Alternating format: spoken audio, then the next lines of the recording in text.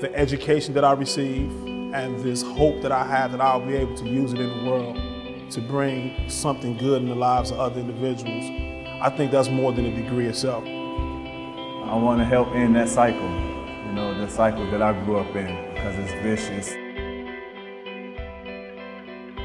I realized that my calling is teaching, but teach God's word in a way that is powerful, uplifting, positive, and liberating. I don't see those barriers any longer. And so that's the one thing that I actually look forward to doing when I get out with this education, is breaking down those barriers, because I know them to be anti-gospel. Without this course, I would still be wondering what's going to happen with me, you know. But now it's just, I have so much hope. I have so much hope, you know, that this is something that's getting me prepared for something that God has in store for me.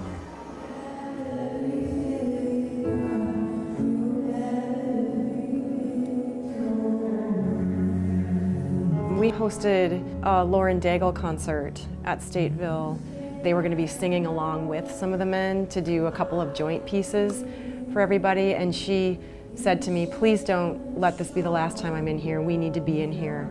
And when they were singing the last song, which was one of the Gaither hymns, Something Beautiful, Something Good, one of my students, my outside students, turned to me and said, the gospel sounds really different in here.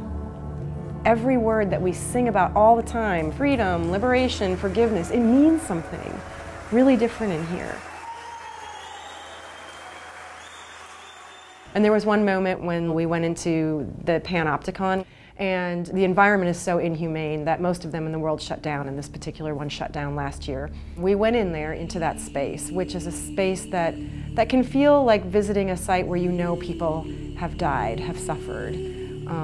When we went in there, we were silent for a moment, and Lauren Daigle just started singing Amazing Grace in this space, and it echoed off the walls. And I thought, this is analogous, that there is redemption happening everywhere, and who are we to keep the walls that human beings put up? Who are we to keep people out and to think that God isn't working inside the walls just as He is working outside those walls?